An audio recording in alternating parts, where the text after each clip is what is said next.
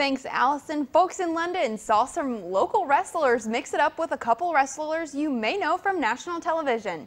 The Laurel London Optimist Club hosted the Squared Circle as former WWE wrestlers Colt Cabana and Cliff Compton were in action.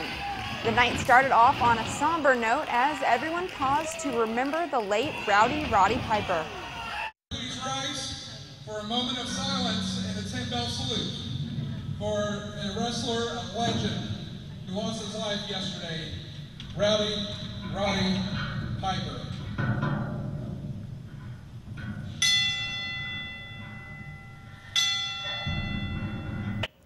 Buckhorn basketball coach John Noble also competed at the event hosted by Pro Wrestling Revolution.